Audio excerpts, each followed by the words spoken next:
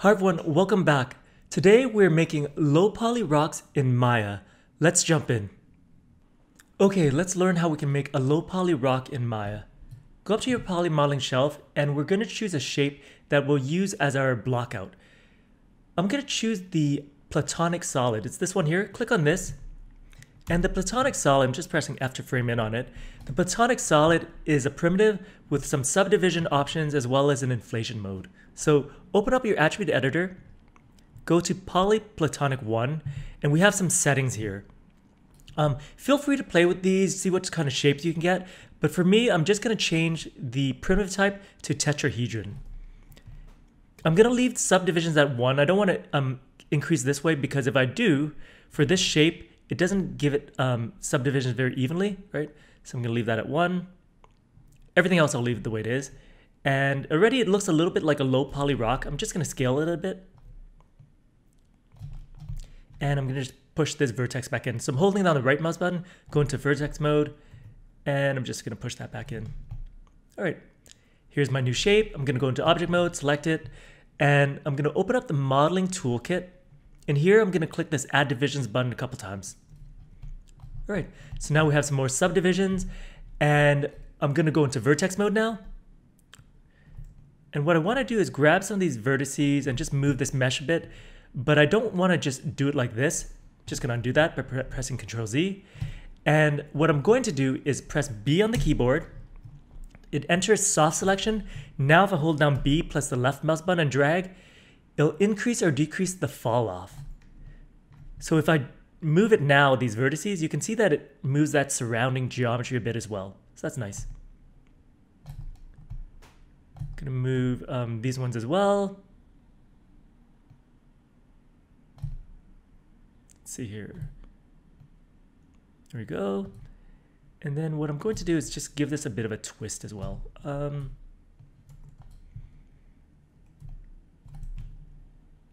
Pressing E to go into rotate and a little bit of a twist. There we go. All right, so here's my new shape. I'm gonna press B to exit soft selection. I'm not going to spend too much time on each of these steps within this tutorial. The video will get too long, but by the end of this, you'll have a process that you'll make, you can use to make your own rocks. All right, so I'm going to press Q, go into object mode, holding down the right mouse button, go into object mode, and then what I want to do is give it some more subdivisions. I can do it through here. I didn't really move these the geometry too much, right? But if you move it quite a bit and your quads get kind of long, this will just replicate it, this button here. So instead what I'll do is I'll select the mesh. Right now I have a bit of history, so I'm going to delete the history, freeze these transformations, and I'm going to go up here to mesh, retopologize. I'm going to open up the option box, and I'm going to, for now, just reset this. For target face count, I'm just going to make this 5,000. 5,000 is plenty to make this a low poly object and create some form. And then for the face uniformity, I'm going to drag this all the way up to 1. I'm going to click retopologize, and Maya will give this some more subdivisions that are a little more even. Right. Now we can do a bit of sculpting on this. So this is the sculpting phase. Select the mesh, and what I want to do is just delete the history again and open up this sculpting shelf. And I'm going to click the first brush. So if you have your mesh selected, you'll be ready to sculpt. Otherwise, I'll ask you to select the mesh. And then to increase or decrease the brush size, hold down B plus the left mouse button and drag, right? And you can increase or decrease it. And if you want to change the strength, hold down M plus the left mouse button and drag, and you can increase or decrease the strength. And I'm just gonna sculpt up, build up this form a little bit with the lifts brush, but feel free to come here, play with some of these brushes. And what I also wanna do is smooth out some of these edges, right? So I'm gonna hold down Shift, and it's just a fast way to get to the smooth brush, right? Hold down Shift, and I'm gonna soften some of these forms. We're not really making an organic rock, but if I leave those forms too pointy, sometimes what happens is it can end up looking like a low poly crystal. Right, so I'm just gonna soften some of this up. But yeah, this is a great method for making organic rocks as well. Yeah. Here we go, and now let's just build up the form. I'm gonna just decrease my brush size and just basically drag and pull. Strength's a little bit high. Let's just bring that down. right? And if you want to do the inverse, just hold down Control and it'll push in that mesh instead of lifting it, right? And let's just say we sculpt this for a bit, we're happy and this is done, and we're ready to make it look low poly. Okay, so I'm gonna press Q on the keyboard, select the mesh, and I'm going to first go to the poly modeling shelf, make sure I have no history, and I'm gonna go to mesh.